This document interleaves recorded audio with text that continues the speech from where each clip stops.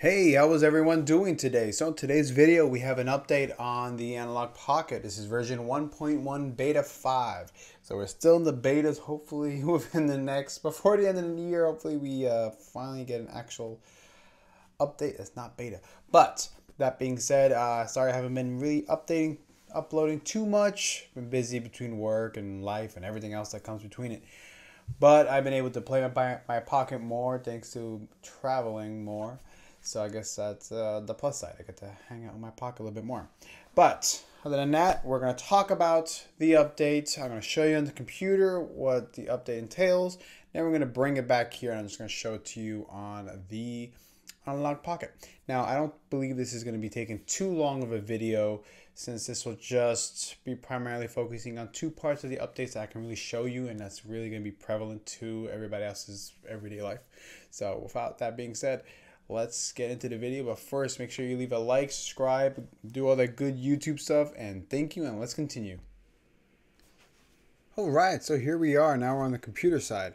So just like all the prior updates, you can use the updater, which I'm planning on doing a separate video when I have more time. But this is right now the immediate. So let's go to the firmware. You go to support, you go to Pocket, and here it is, version 1.1 beta 5. So let's view the release. Here we're going to go over at least what we have as the release notes. So, and it looks like there were several things which I am very interested in checking out. The button mapping is a big one. Organizing is another big one, because right now my cores are all over the place, especially because I try out different ones. But let's go through it real quick. So the release notes we have for OS: added openFPGA categories toggled by groups. That's awesome. So I can't wait for that. User can quickly navigate the catalogs, platforms, lists with the resume browser setting. Cool. Added pre-core button mapping via the OS. So that's a big one. I don't know if the cores need to be updated for that to work, or if it'll just work automatically, but we'll see when I try that out. And they fixed USB link menu bug. Okay, so that's just a bug fix. All right, APF. They've added chip 32 automatic reinitialization via JTAG. Added chip 32 cycle limited during crash. Added chip 32 full instruction. Added logging to explain why the data slot may not have been saved. So it looks like they've added a bunch of stuff regarding chip 32. Execute a halt with B button. So they definitely added a few stuff just by the looks of it. Yeah, it looks like they definitely added a few stuff. Yeah, a lot of it was chip 32. For the system, they fixed boot to open FPGA resume issue while docked. So that's a docked issue. But it looks like the biggest thing is going to be organizing and the button maps. So that's what I'm most interested in seeing. I can't wait to check it out. So now what we're going to do is I'm just going to update it real quick. You know, you download it and you just drag and drop it and you let it run. It's fairly simple. So let me go update it now, and then I will come back. I'll show you on the Pocket how it looks. Okay, so we're back. Now let's just get my cartridge out of the way. So now, as you can tell, let's just go to the About, just to really bring it home. As you can see, this is version 1.1 beta 5, and the good thing about all this stuff is that they always put the update here too. So biggest thing you can see, you can group. That's probably my biggest thing. I don't know if we'll be able to see the button mapping here. I think I'm gonna have to do updates to the cores, but we'll see. We'll check it out. We'll see what we can do. I'll try SNES and see how maybe we can play around with it there. It's always cool that they include all of the release notes here as well. But I'll also do the release notes in the description below in case you guys want to see it there too. So let's go to the Pocket here. First, let's start from the settings, okay? So first thing you're going to want to do is go to Settings, go to Analogue OS, and make sure you select Group openFPGA. This will automatically group it. Now, I'm guessing there's a little bit more to it also when it comes with the cores. They're probably going to have something already there saying it's a home console, handheld, etc. But let's check it out. So, OpenFPGA is already grouped and it looks beautiful, much more organized. One thing I will notice is that Neo Geo is for some reason uncategorized, so that just might need an update just to select it. But let me see, let's go to the About. Let's see, category. See, they left the category blank. So that's probably what it's gonna have to be. If you go to here, it's a home console. Same thing with SNES, they put it as a home console. And the same thing with all the handhelds. It's a handheld, so you know, it kind of gives it away what the category is. So that, I can see that going away with an update, not being too much of an issue. Now, maybe what I would like to see is us having the ability. I wonder if I can. I don't think.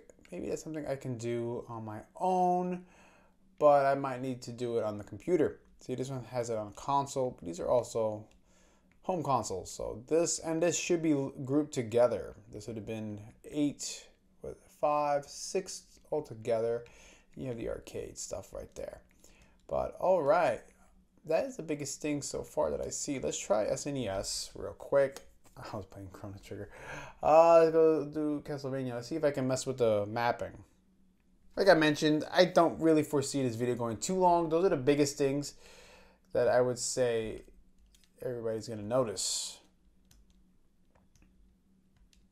Oh, okay. I don't know if that was there before, but let's see. Yeah, I guess you can change it. I'm not 100% sure if that was always the case.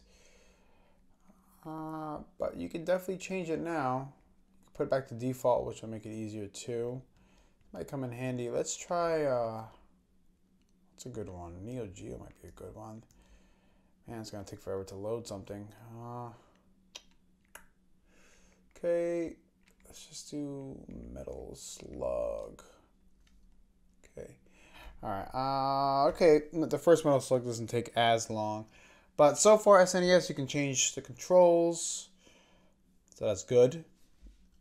You can group it. So this is definitely a welcome update for the experience overall. Like I mentioned earlier, they have some chip 32 changes and all that. Those are all a lot of internal stuff you might not really notice. But something like just categorizing it is pretty cool. Maybe I'll just have to play around with it to figure out if I can make those changes myself, in case you might want to categorize it yourself instead of relying on the person who released the cores. So let's see. So you can't change it here. So I feel like this is an option that's going to have to be reliant on the cores, the people who port the cores over to the Analogue Pocket. But so far, I don't see any issues with it. You know what? Just as a good test, I tested that one. I tested Neo Geo. Let's just run through a couple of these. This one already has a couple of games. Okay, now this one always gave me issues. After I updated, this one did give me issues. Okay, let's go back. Let's go to consoles. Genesis. Toy Story. Just see if any of the cores have issues with this update. Nope. Cool. Genesis is good. Let's go to Master System. Put some music going on. Let's hear it. Cool. Awesome. Let's go to the next one. Bomber Jack. No issue. Oh, no. Memory's still there. That's good. Handhelds. Game Boy. Let's run Pokemon Red. Let's do GB. Let's do GB BIOS. That's awesome. I still like that. It starts like that. It's just like my DMG Game Boy. It's awesome. Okay. It's also a good way to get the original color if that's what you're looking for. But with a nice backlit screen, man. It's awesome. Makes me want to play it now. Okay, let's go to Game Boy Advance. Just going to go in order. I've been playing Rocket Edition recently. There's a ROM hack. It's actually pretty cool. If you wanted to play as Team Rocket and go around battling and stealing people's Pokemon, this is a cool way to go. Alright, looks like this is not having any issues.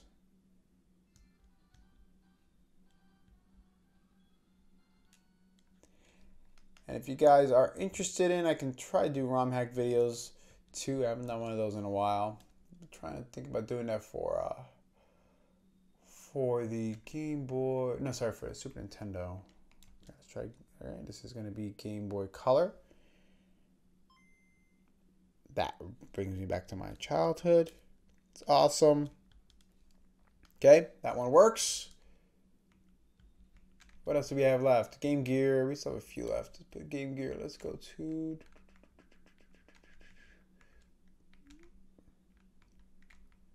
Could organize this better myself.